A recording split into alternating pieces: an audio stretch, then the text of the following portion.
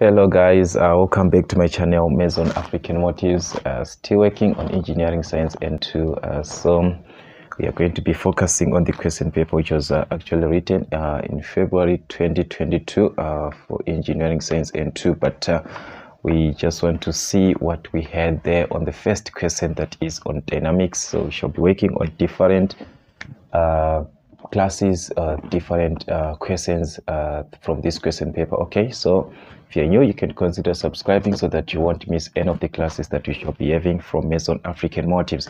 Okay, so we are given the first question in this part to simplify, sorry for that, to define the following terms. All right, so we are asked to define the following terms, the 1.11 distance, and give it SI unit. All right, so we know that distance is the distance covered regardless of what? Regardless of direction. Okay, so we've got something like this whereby we've got distance, which is the distance covered regardless of direction, and this is actually measured in what? In meters. All right, so that is what you have for distance. I think it's a simpler definition. Then velocity, we know that that one is the rate of change of the displacement. All right, if you're given displacement, you're working with the rate of change of displacement, which is actually measured in meters per second, or this can be written as meters per second, something like this. All right, someone can write like this. Meters per second is still one and the same thing, but that is the definition for velocity, actually referring to the displacement over the time that will be taken, that will give you the velocity. So we are going to talk about this in the next question, where we are given a bus is moving with a constant velocity. Take note guys, this bus is moving with a constant velocity of 20 meters per second for 5 seconds and comes to rest in 3 seconds at the robot, okay, which turned red. All right, 1.21, draw a fully labeled velocity time graph of the motion of the bus over its journey. All right, to draw a fully labeled velocity time, take note here, it's a velocity time graph that you're working with. All right, so we know that when you're dealing with the velocity time graph, we need velocity versus the time. So it's something like this, where here we have got velocity here and here we have got your time. All right, so it's supposed to be something which is clear. Okay, so let's just take something here. Let's just say this is the time axis, which is measured in seconds. Remember, time is measured in seconds, and you have got velocity, which is measured in meters per second. All right, so let's say this is at 0. Okay, so let's see what happened here. The first part, it's a bus which is moving it with a constant velocity, so already it is having a certain velocity of 20. So it is not at 0, but it is somewhere. So let's just say this is your 20. All right, so let's just say, so if it is constant, which means it's going to maintain this 20. All right, so it's going to be a straight line from this part here. It's going to be a straight line, something like this. You are maintaining this for a certain time. Okay, so this was maintained for seconds, for 5 seconds. Remember, time is in seconds, so this is going to correspond with a time which is 5 in this case. All right, so that is constant. So take note, when it is constant, it's supposed to be straight, horizontal like that. Then let's see what happened. And comes to rest. Take note, when it comes to rest, which means it is no longer moving, the velocity is at 0, but this is going to take 3 seconds. All right, so when it comes to, it's going to take 3 seconds. So 5 plus 3 is going to be 8. So it's going to come to rest, which means it's going to be like this. It comes to rest. All right, it's going down until it at the ground like that. That is to be at rest, but it takes 3 seconds. But yet, take note, this is 5. So 5 plus 3 is going to give us 8. So which means this one is going to be 8. All right, so this is your velocity time graph.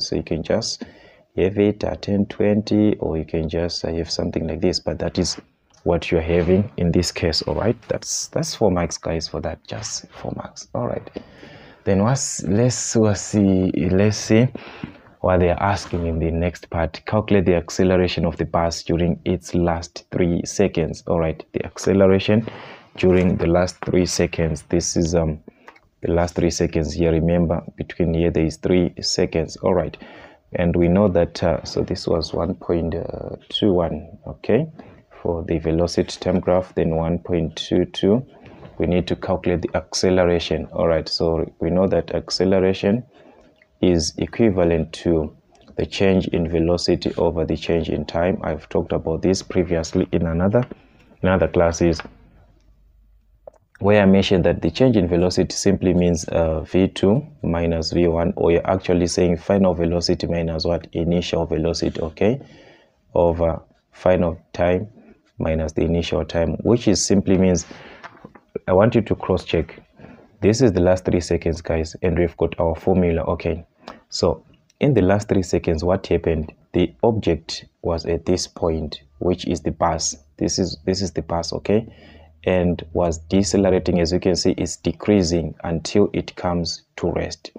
So this is where it started to decelerate. So this is your initial velocity, which is your u1, which corresponds with what? With 20, okay, and this is your final velocity because it is moving towards this direction until it comes to rest, where we know that the final velocity when it is at rest is 0.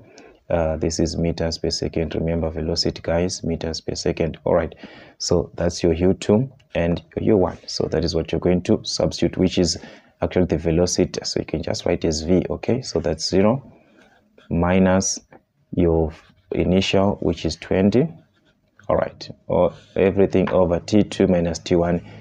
It actually, this initial is corresponding with 5, so this is your t1, and this one corresponds with 8, which is t2, so it's 8 minus 5.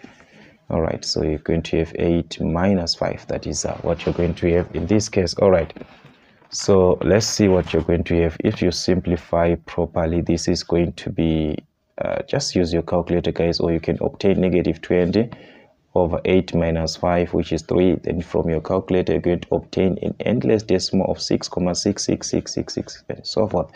All right, so if you round off properly, you're going to have 6,667. This 6 is going to change this into 7. And this is acceleration, remember, which is measured in meters per square second, or you can just write this as meters per square second like this.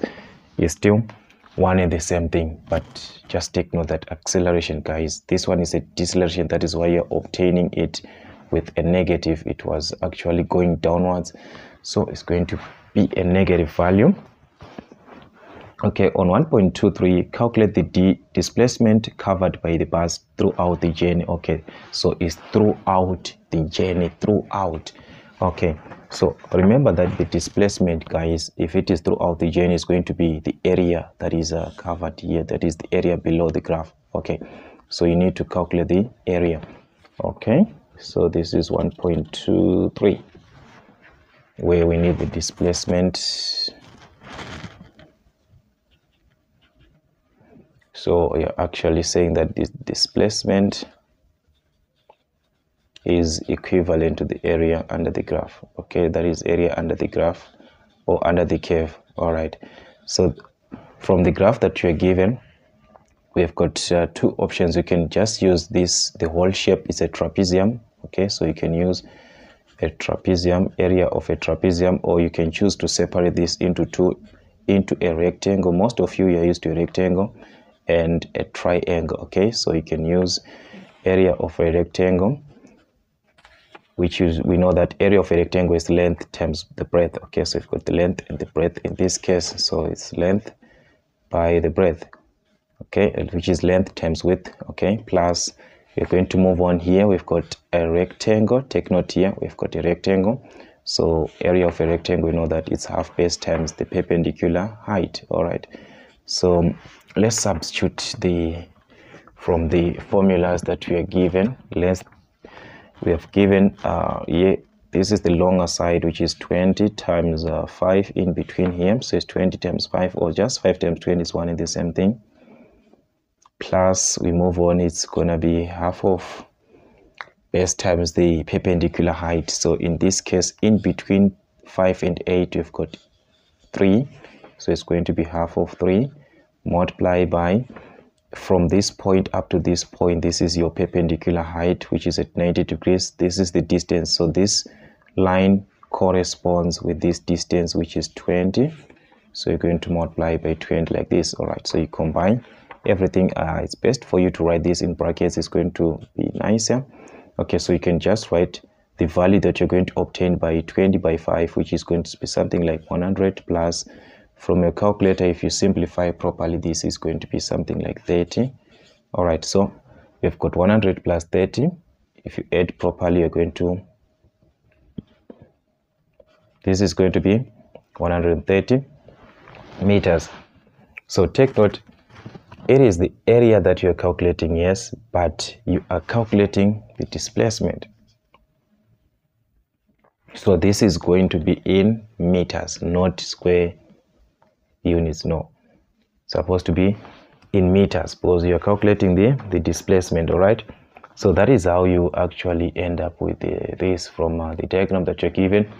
So like I said, you could have just used the area of a trapezium. It's one and the same thing actually. All right, so let's see another question, which is on 1.24, where you're asked to calculate the average velocity of the bus. All right, so the average velocity of the bus, where are we going to obtain this? All right, let's see 1.24. This is 1.24. We are asked to calculate the average velocity.